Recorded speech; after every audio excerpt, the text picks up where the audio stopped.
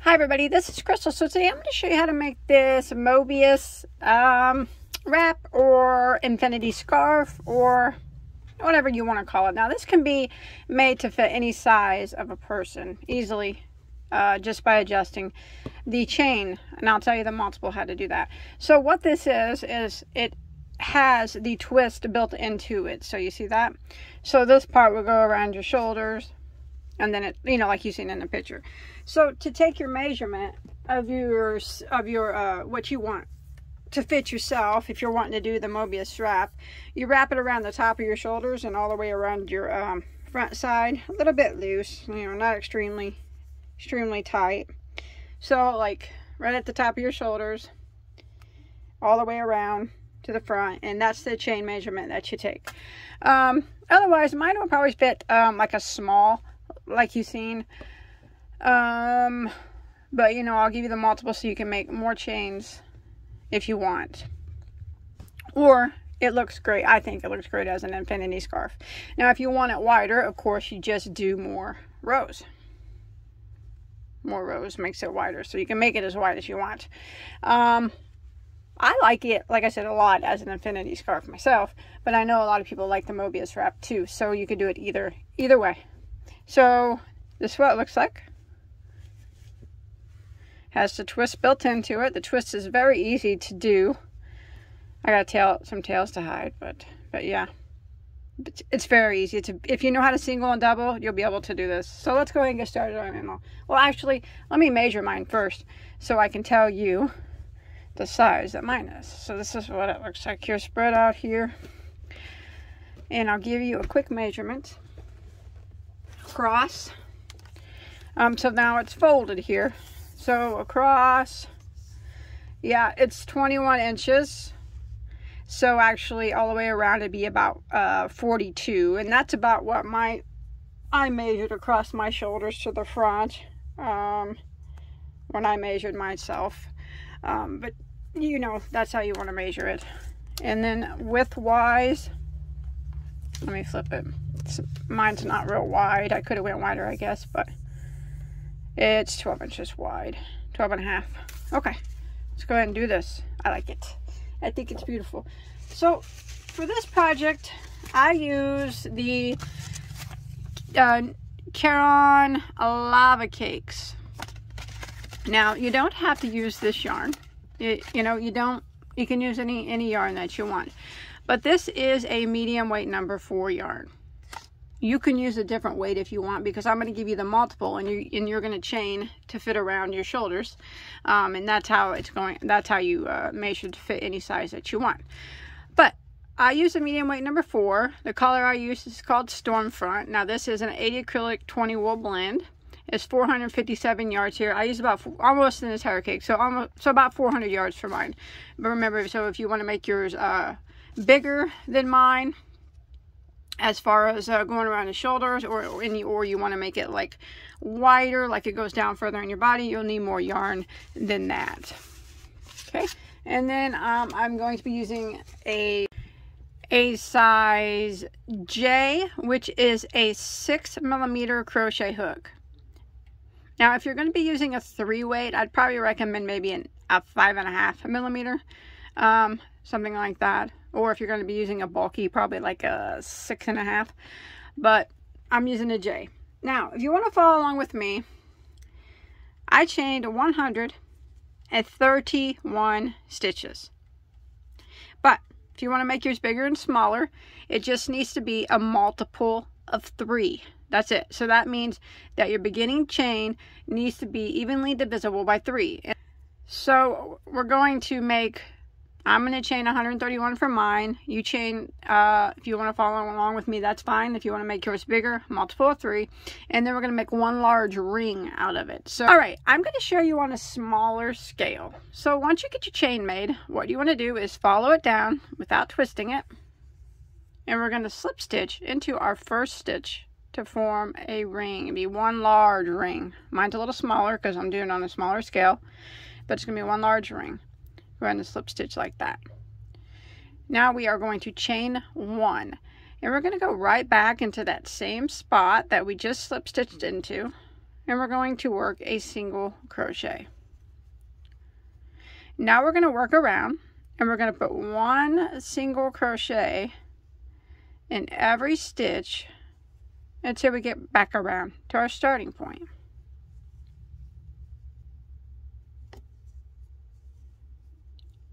Just like this.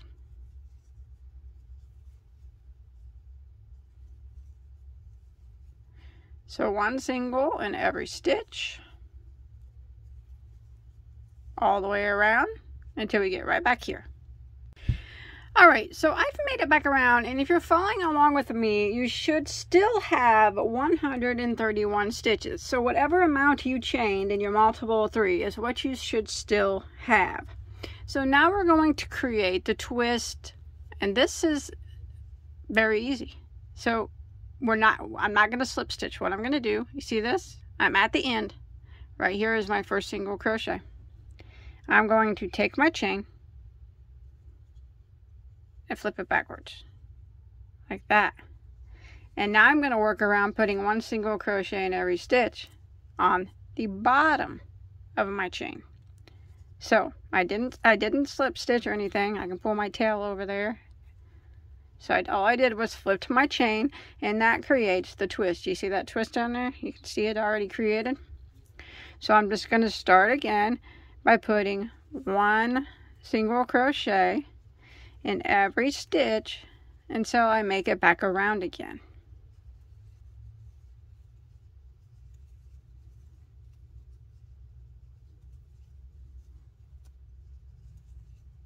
I'm just working on the bottom of the chain now. So it's already got its twist now. It's all done. The twist part is done. Now it's just creating the stitches to make it wider.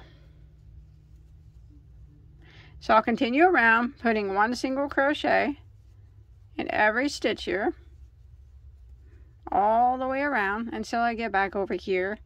I'll actually end up right back over here on the top, because since it twists, it goes around and it's like magic. It comes right back up over here. Alright, I've made it back around, and you can see the twist in it now. So I'm right back here at the top.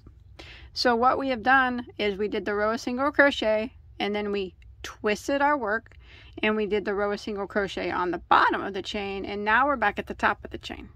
So now we're going to go ahead and end by slip stitching into our first single crochet. Just like that. So if you look, remember mine's small on a smaller scale, but there's the twist. Your chain is twisted. That's the twist of the Mobius scarf or cowl or whatever.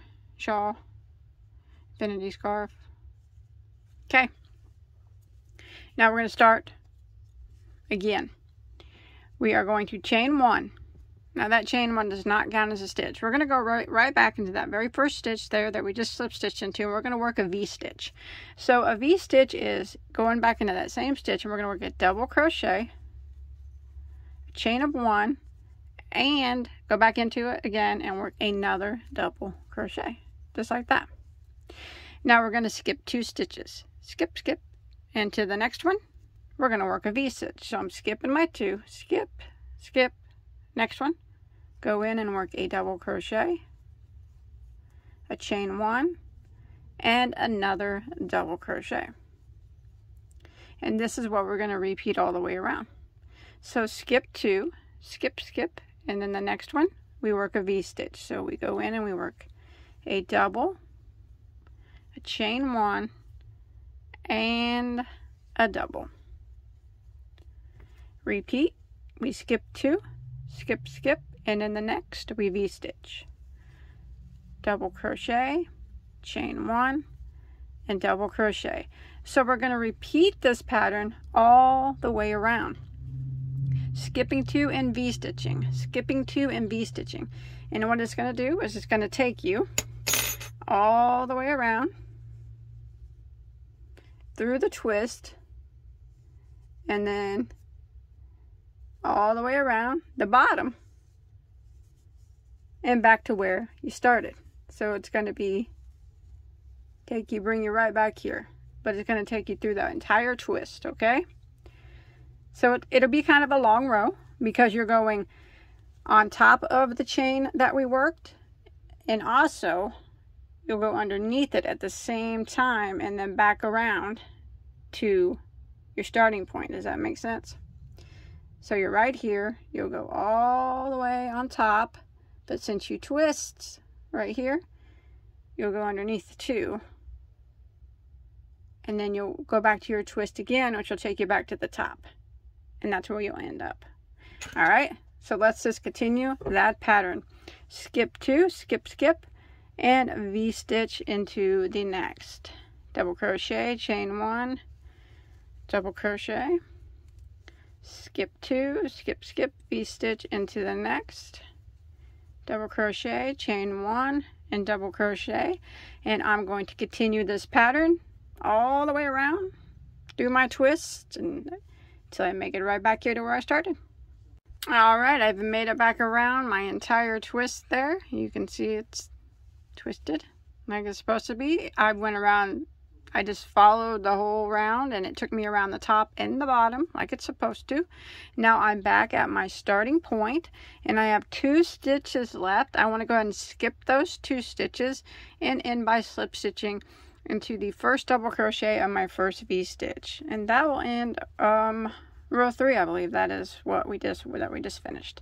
Okay, so row 4 is the repeat row for the whole pattern, so it's very easy. We're just going to keep repeating this row that we're getting ready to start, and we're going to repeat it until we get it as big as we want it to be.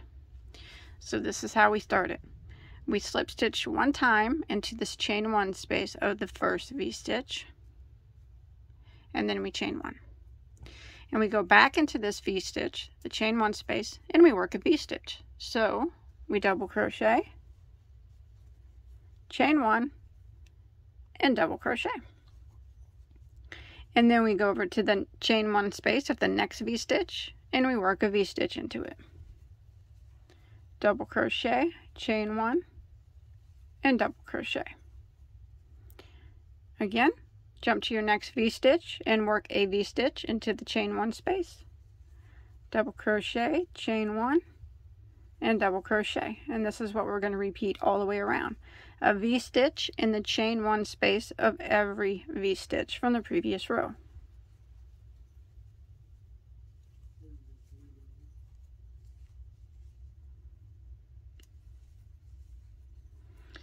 And it'll be pretty long because remember, the twist is going to take you all the way across the top and then all the way around the bottom.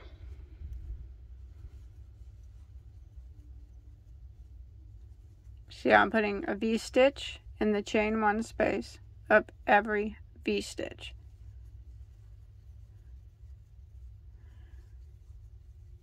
So I'll continue that. What it's going to do, I'll continue doing that, and it's going to take me across the top here and through the twist. And once I get down here through the twist, I'll be working on the bottom, and I'll follow that around, and then it'll take me back up to the top again, right back up to my starting point. So I'm going to continue this pattern working 1 V-stitch in the chain 1 space of the V-stitch from the previous row. Alright, I have made it all the way around. You can see my piece is still twisted like it's supposed to be. So you can see there's 2 rows of V-stitches on each side, because here's my single crochet rows. So on each side of the chain there are 2 rows of V-stitches, as there should be. So we're going to go ahead and end this round by slip stitching into the first double crochet of our first V-stitch, and that is what we're going to repeat from now on, what we just did. So we'll slip stitch 1 time. We're just going to repeat. We're on round 5 now, I believe. We're going to repeat the row we just did. So we slip stitch 1 time to the chain space of the first V-stitch, chain 1, and go right back into it and work a V-stitch.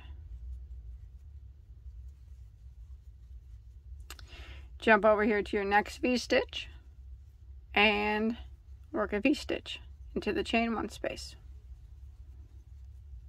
again. And as you work, you might have to keep untwisting it. That's what I do. I work along, and as I get to the twisted part, I'll untwist it up like that again. That keeps it straight for me, because sometimes the twist can get in the way. But yeah, this is what we're going to repeat from now on.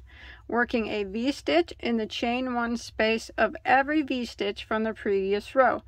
And we're going to keep doing rounds and rounds of this until we get it as wide as we want it to be. And that really depends on the person. If you want yours longer, you do more rounds than I did. I just did mine until like I said, mine was about 12.5 inches. I actually have 1, 2, 3, 4, 5, 6, 7, 8, 9 rounds of V-stitches on each side of my piece. And here is the row of single crochet that's in between. And here's my twist. So if you want yours to be an infinity scarf, you know, this would probably be a great size.